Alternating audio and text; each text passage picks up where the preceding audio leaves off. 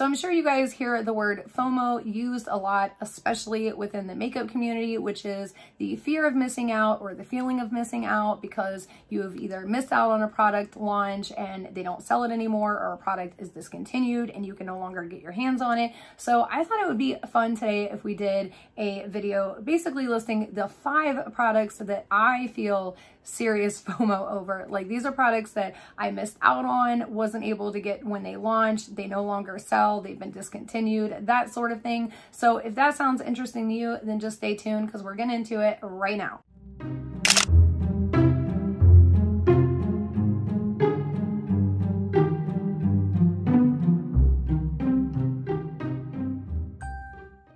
What's up, you guys, and welcome back. If you're new here, my name is Alexandra, and if you love makeup and skincare products as much as we do, then definitely we would love to have you join our family. Hit that subscribe button, and if you're already subscribed, just double check and make sure that you have the notification bell reset to notify all videos, because YouTube's doing its YouTubey things again, you guys. All right, so let's talk about today's video, because this was kind of a very last minute video idea that I had. And the reason being is because there's a couple of products that I wish that I had gotten my hands on, like when they launched, or they have since been discontinued, or companies lie about changing the formulas on, or weren't completely honest when they changed the formulas on them, and I wasn't able to stock up on the old formula, and now the new ones just are not good.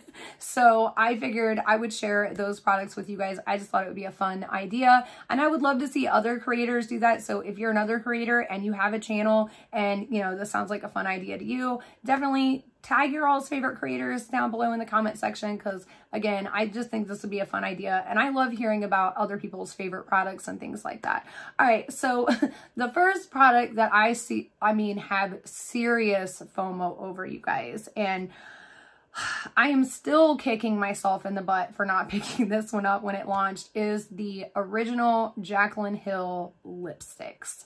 And I know you guys are looking at me like, what? Did she just say that? Yes, I did. And hear me out. This is why. First off, it is iconic history. Like, even if you got a bad lipstick, like let's just say that you got a bad lipstick, the casing itself, I mean, people are selling like the casing with no lipsticks in it for insane, crazy prices on like eBay and Mercari and Poshmark. So just the casing itself is worth money, because everybody knows about Lipstick Gate. Everybody knows about the original Jaclyn Hill lipsticks.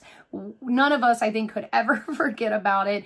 And I mean, people are going to be talking about it for years to come. I mean, they're still talking about it, and it's been a couple of years since. So it's a piece of history. But on top of that, like the people that didn't get lipsticks that were messed up, that actually got good ones, like they still talk about it. They still talk about how buttery they are and creamy they are. And like, I wish, like, that would have been my perfect lipstick to have, you know, a bullet lipstick, buttery and creamy, and the colors, the nudes. Oh my gosh, you guys, the nudes. Like, I wish. And the worst part is I had them in my cart the day of launch, and I talked myself out of them. I'm like, no, I'll just get them when she, you know, restocks or whatever. I'll listen to some reviews and stuff. And they've never been restocked since. And now she's doing matte liquid lips, which I really, you know, like, I do want to try her lip pencils, but I don't really care about the liquid lips as much. But yeah, I really wish that I would have gotten my hands on the original bullet lipsticks.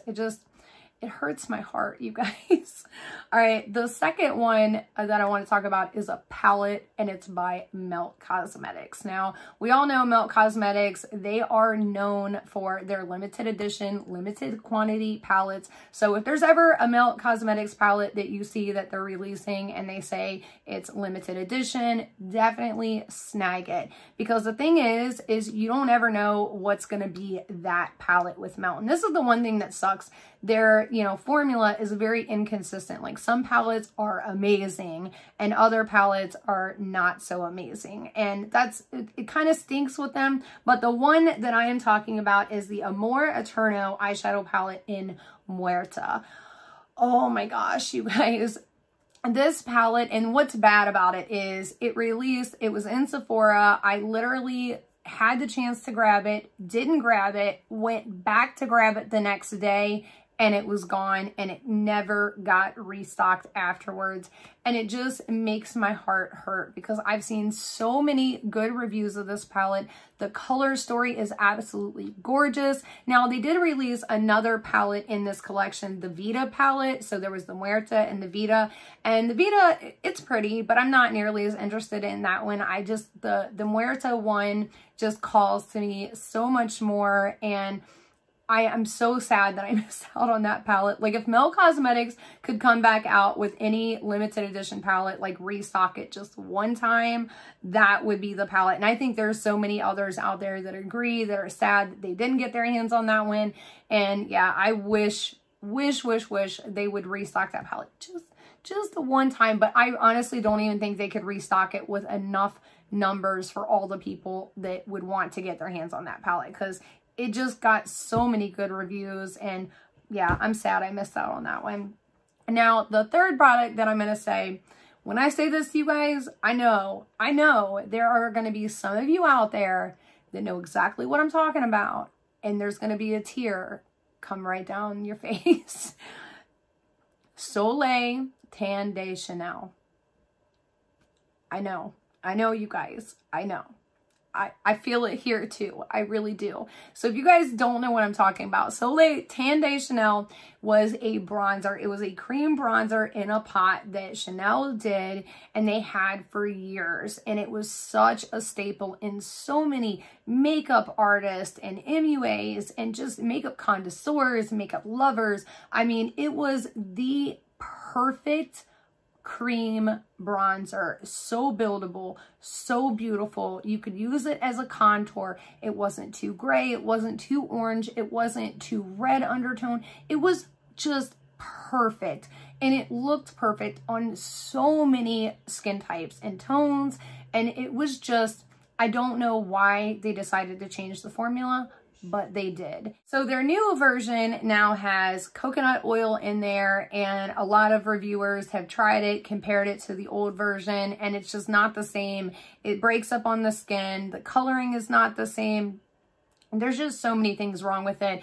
And I did try the newer version. Yeah, and I'm so mad because I wish Chanel would have told everybody, hey, we're reformulating this. Just give you a heads up, you know, pick it up while you can, or at least did one last full restock of it. But they didn't do that, you guys. They kind of did it a little sneakily, and it kind of upset a lot of people, because what they did is they waited till their current stock of Soleil Tan de Chanel was like almost, you know, completely depleted. And then they kind of sneaked the new version in there, and they did put a little something up on their Instagram.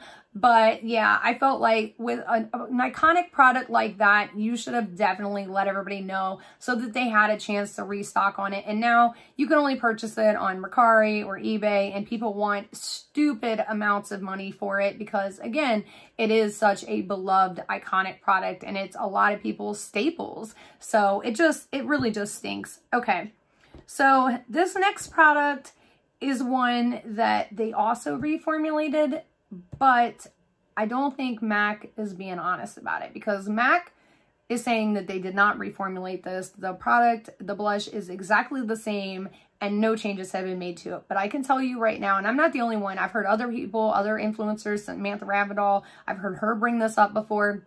So the MAC Baked Blush in Warm Soul. You guys, this was the most beautiful blush. I mean, perfect neutral blush for any skin tone. It had this luminosity, this like vibrancy, like you could build it up, you could sheer it out, but it had like this sparkle to it, but without being sparkly. Like there was no sparklies, you know, there was no sparkles in it, and it wasn't quite a shimmer. Like it was just absolutely gorgeous. But their current one, if you look at it and you apply it on your cheek, it's sparkly now. Now it's sparkly. And I'm like, you all had to have changed this formula. And MAC swears up and down, they did not change the formula. They didn't make any changes to it. It's exactly the same. The only thing they did was change the outer packaging. But I, along with many, many others, disagree. It's terrible now. I do not like the new Warm Soul. I don't, you know, it's just, it's sparkly. You can clearly see a difference. And I'll see if I can find an old picture of the original Warm Soul to put it up for you guys, because again, it was just such a gorgeous blush, you guys. And I don't think any blush to this day compares. Now, I do, again, there's one by Melt Cosmetics that I do want to try that I think might give a similar like vibe to it, but it's not a baked blush. It's a cream blush. I'm not as big a fan of cream blushes as I was of that one.